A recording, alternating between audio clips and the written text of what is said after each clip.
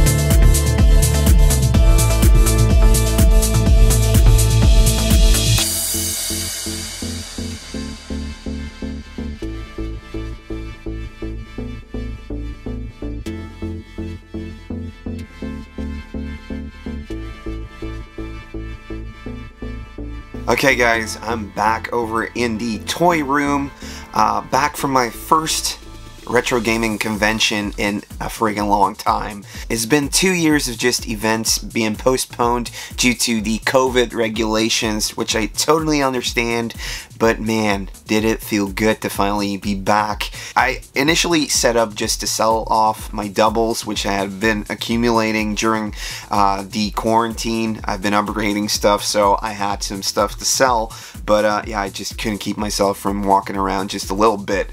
It's pretty tough trying to get back into the way of how to film a convention and, you know, making segments within it, so that's kind of missing. I'm hoping me, Matthias, and Renzo can get that back on track for the next one, but yeah, so far this day has been amazing. It's been so cool seeing new faces, seeing all these familiar faces pop up and doing their thing, and it also looks like Comic-Con in Brussels is gonna be happening in October, so I'm really looking forward to that. Let's dive into some of these pickups. So this is for the Red Dragon Zord Power Rangers little guy. Awesome. Thanks, Kevin. It's the golf game, man. It's $5. $5, little man. Are you excited? Yeah, man. Yeah. I already found some Mighty Max. Oh yeah. Ooh. Show me what you got. Show you what you got. So I got this Jimmy Snuka wrestlers, Hasbro game. And then I got two very cool Mighty Max. I got the Snaily thingy, which I've been looking for a long time. It's a really hard one to find. Complete, yeah. You know, Mighty Max always things missing. And then I got my favorite of all, the Frankenstein hand. Been looking for this one forever. I'm really happy with it. So I know Matthias already showed you some of the pickups. I want to show you some stuff. Let's see, one of the first booths me and Matthias went to was Laszlo's booth, where Matthias got all of the Mighty Max stuff. Matthias should really get his own Mighty Max figure done. It would be so freaking cool to see.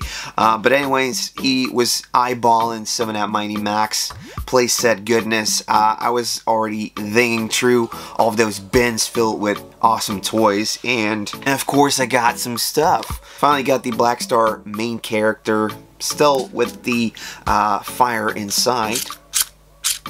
As you can see, that's awesome. Got a new Extreme Dinosaur, which I didn't have yet. Apparently he's somewhat harder to get. I got another movie foot soldier and a new Adventures of He-Man figure. The name escapes me now, but I'm slowly trying to build up that collection because I actually really like the way they look. Even though you might not be up for it, I enjoy collecting for this line. And then with everybody picking up Mighty Max, I have to pick up this one, kind of like a tick. But I think this one looked really cool. I saw it, somebody posted it on Instagram, and it already reminded me of, hey, next time I see some of these, I need to pick this one up. So inside, as you can see, it looks to be complete. So look, you got the big spider here, got Max. On the other side, there is a villainous being. So that's the little top. And I guess this thing also opens up, revealing another gruesome dead body. Look at that. Enough. Will it focus? It's focusing, I guess. I had already set up a deal with Laszlo like before COVID, so that's what these. That's where these came from. He had picked up a huge lot of Toy Biz. So out of that lot he got, or all of these, I got the Mysterio, which I think looks really cool. This is one I was definitely gunning for. We got the Punisher, really cool, with the trench coat. We have Spider-Man's Lizard Doctor.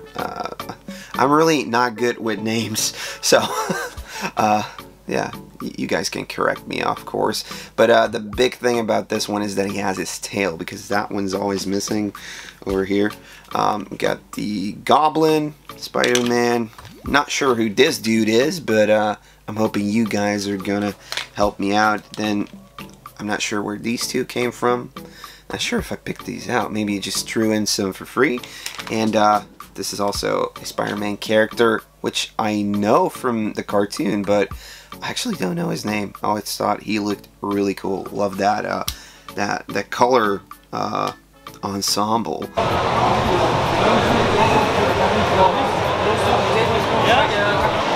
So did you buy anything, or? I bought 2 Mighty Maxes.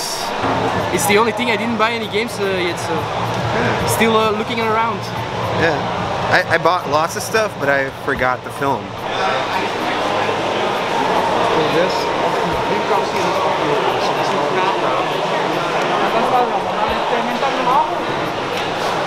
Well, this just kind of happened. Then Leslie and Coon, they had a boot kind of together, I'm not sure. And Leslie, he still had one of these gizmo face masks of Gremlins, so that's pretty cool with the little Caesar tag still on it. Yeah, love the sculpting on this, because it's also very nicely sculpted. I'm always looking for Gremlins stuff, so this is going to be very cool to add, and maybe pop it, you know, somewhere on the wall over there next to my posters.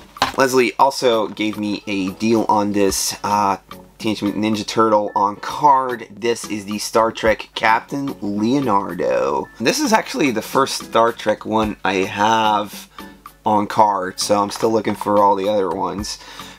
Really cool that they actually did this line. I know they had plans to make a Star Wars and an Indiana Jones one as well, so if this thing could happen, it's a shame, but you know, there's some sculpting out there for certain ones, or at least sketches. You know, Playmates also had the license to do Star Trek, and it was, I guess, done pretty much by Anaglyph and Farner as well, so it was a no-brainer for Playmates to get this done, I guess.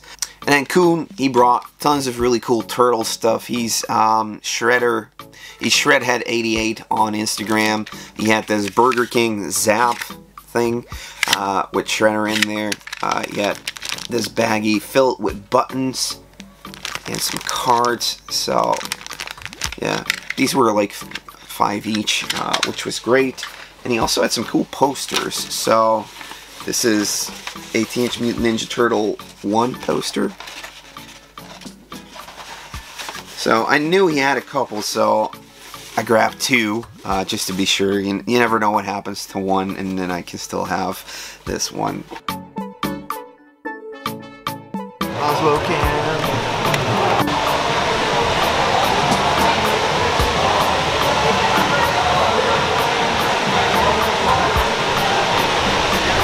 freaking Game Boy sewing machine. One thing that I did notice over at this retro gaming convention is that there was a lot more stuff. Not just retro games, graded games, but you also had Pokemon cards, graded ones, and a ton of vintage toys. So I'm pretty glad about that. It means that the retro community or the collecting public is kind of like expanding to all these other things, which means, like, I guess more people might be able to come out to these conventions. It's mainly about the collecting aspect of it, getting all the missing pieces you need. You're just walking around over there and suddenly nostalgia hits you. So over at Reese, his boot, a friend of mine, he had this just lying down. I saw a glimpse of it and I knew I had to go and pick this up. This is the Disney's Aladdin toy line by Mattel. And I think I had a couple of these. I actually had the Genie, I had Aladdin with this flying carpet and Apu. So seeing this one back again on card was really cool. Not in the best shape, but this one was only, you know, $5. It was a $5, so couldn't really leave this behind. So in some of the comments, stuff has been coming up like, why don't you ever pick up games? Well, I already have a ton of games. The thing I collected for the longest time has been games. I've been collecting those for like 13, 14 years already, so I pretty much already have everything. There's a couple of gaming systems I'm trying to go for a full set, and one of those is the Game Boy. And a collector friend of mine who is also very much into collecting Game Boy is calling it quits, and he had a ton that I still needed, so he gave me a great deal on all of these. I ended up with Power Mission. I got Star Trek The Next Generation, which is a game that I have the box for. I've already had this box for 8 years, and now I finally have the cartridge to make it complete. I got the translator Berlitz French. Got Buster Bros, which is a what is it again? I think this is Super Pang, but like a redone version. And we got Dick Tracy. This one has been really tough to find for me. I never see this one, so that's pretty cool. And then we got Nabuga's Ambition. Don't really know anything about this one. I'm mainly just missing USA exclusive games right now. So out of the 600 plus Game Boy games that are out there in the PAL and NTSC world, I'm missing about 18, maybe 15 now. I have to double check. So I'm always looking around for games, but at a convention I'm just picking up what I pretty much want or really need. So I ended up seeing lots of friends again. I saw Jody, who had a really cool boot. He had a Mosquitoor with the gun, so I was like asking, hey, how much do you want for that one? And his price was fair, but I told him, like, yeah, honestly I just needed a gun, and he had an extra freaking gun. So I ended up picking this one up from him. He even gave me a deal on it, so that was very nice of you, buddy. Thank you so much. Now I finally have my Mosquitoor complete. So that's pretty much all the stuff that I picked up over there. Friend of mine, he also reached out to me. He was like, hey, I found all of these turtles and some Thundercats. Can you take a look at it for me? And that's what I'll sometimes do. I'll just check it out and, you know, shoot some prices with him. So the weird thing about these is that there were 2 sets of these movie turtles in there, which are getting pretty wanted, definitely when they still have everything intact. So these are in really good condition, but they're missing, you know, the extra accessories. So they do have, you know, the bow staff or the size, but apart from that, you know, some stuff is missing. And in the end, I ended up shooting him, you know, an offer for all of it. Now I'm just gonna see if I can upgrade my collection with some of these because they're in pretty good condition. There are also a couple of Thundercats in there.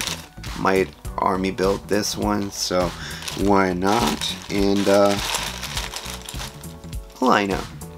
There you go. There's a Lino. So yeah, really weird. 2 sets of just movie turtles and 2 splinters. So, very cool. Very awesome. Yeah, that's pretty much it. All of my pickups. Thank you so much for watching. If you're new to the channel, you can always subscribe for more toy content. I put out videos usually weekly on 80s and 90s toys. I head out to conventions. Hopefully I'm going to be heading out to Texas to see my buddies over at Retropalooza at the end of October. And yeah, until then, I'll try pumping out some more videos. If you want to support the channel, you can always check out the Patreon I have set up, or you can just leave a comment, hit the subscribe button and the notification bell, and you know, all that good stuff. Let me know what you picked up in the past couple weeks. Maybe you went to a flea market or to a convention. Definitely leave that down in the comments, and I hope to see you in the next video. Let's smoke a sapje and then let's go. Tell it to the peoples. Wat moet ik zeggen? Kalken, hè? Kalken. Wel in het Engels, hè? De Kalken Retro Gamers Man. Retro Gaming Dungeon. Dungeon Man. Man. Man achter, hè? Man. Dat is allemaal in postproductie te fixen en nu deze. Allemaal in post, hè, mannen.